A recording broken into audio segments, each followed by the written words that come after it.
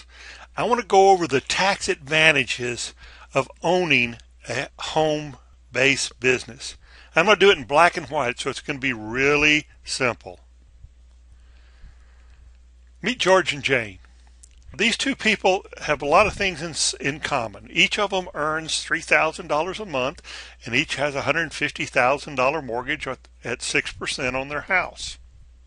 The key difference between the two is Jane set up a home-based business. She went to a meeting one night and saw the possibilities of owning her own business and making extra income. So Jane joined a home-based business. Now George was at the same meeting, but George just didn't get it.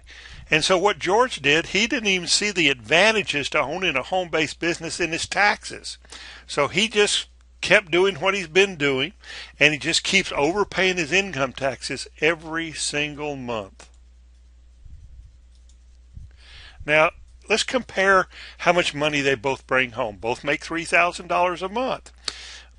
George pays $500 a month in income tax, but because Jane owns her own business and gets to write off all her business expenses, Jane actually doesn't have to pay income tax every month. George lives on $2,500 a month. Jane lives on $3,000 a month. George has been overpaying his taxes $200 every single month. He gets a $2,400 tax refund every year. He really loves getting that money. Him and his family go on vacation. Jane realized that you're lending money to the government and they're not paying you any interest. She also realized that she could use that money to pay off interest-bearing accounts. So she corrected her income tax by putting the right number of withholding allowances down, and so she does not overpay her taxes. Now, that means that George has $2,300 a month to live on, but Jane still has $3,000 a month to live on. Now, their mortgage payments are $900 a month.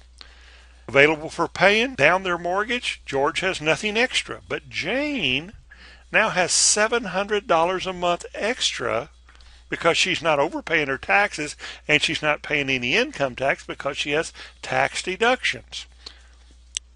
Jane took that $700 and paid off her mortgage. Both of them would be living on exactly the same amount of money every single month. So after 5 years, George still owes $140,000 on his home.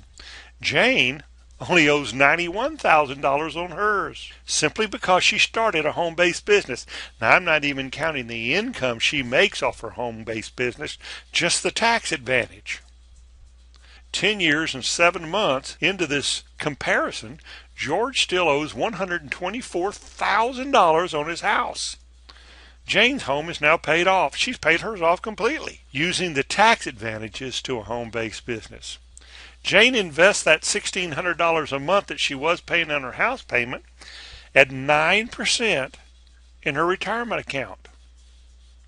Coming from what she was paying on her mortgage and the money she was overpaying on her taxes, she takes the whole $1,600 a month and invested at 9% in her retirement account.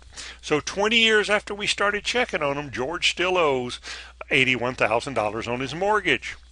Jane now has $318,000 in her retirement program and a paid-for house. 30 years, George's house is finally paid off, but he has zero in his retirement account.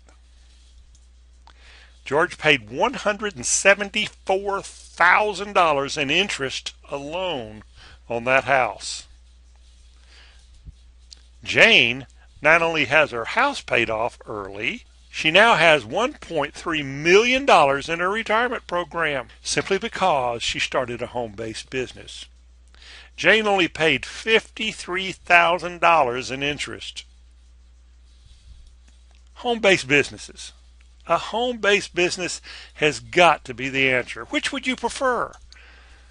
Sign up for a home-based